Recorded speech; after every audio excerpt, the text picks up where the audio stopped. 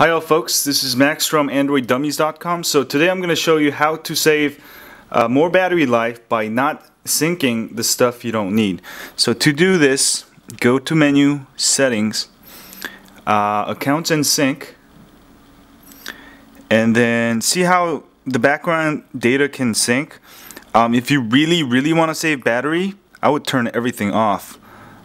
See, for Gmail I would turn everything off, because this is all the stuff I don't need, and this will help you get farther. You can always turn it on later, but that's how you turn off every sync.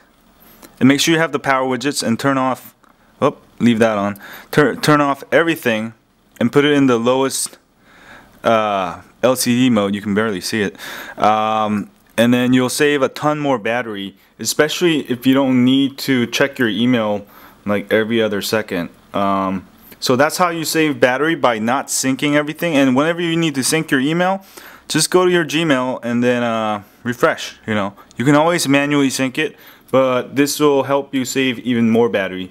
So I have more tips on how to save even more battery next time. So see y'all later.